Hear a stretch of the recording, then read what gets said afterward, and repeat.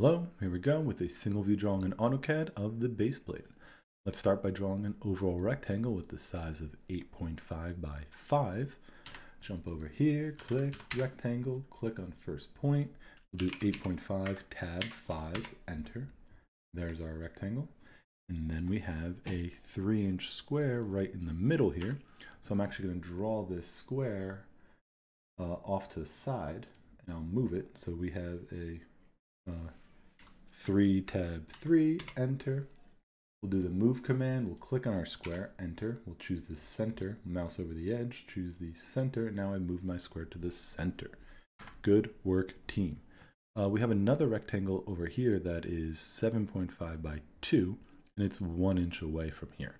So I can just draw a line from here, triangle midpoint, go over 1, enter, and that's where I'm going to draw this next rectangle. I guess move my next rectangle.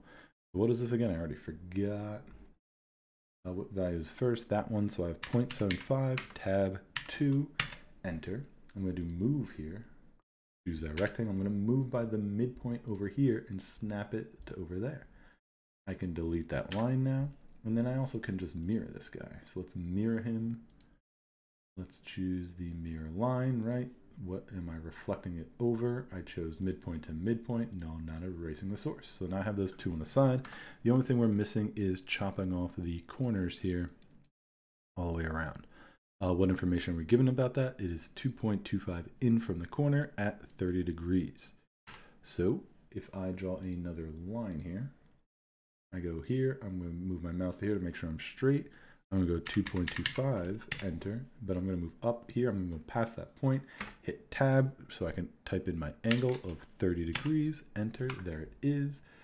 I can, let's just trim this now.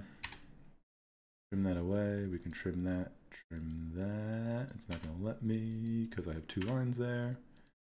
You can just click and drag that in like that too, right? So now let's just mirror it all the way around. Click on the object I want to mirror. Select mirror line. Let's go this way first. Why not? Where's my midpoint? No, midpoint's somewhere.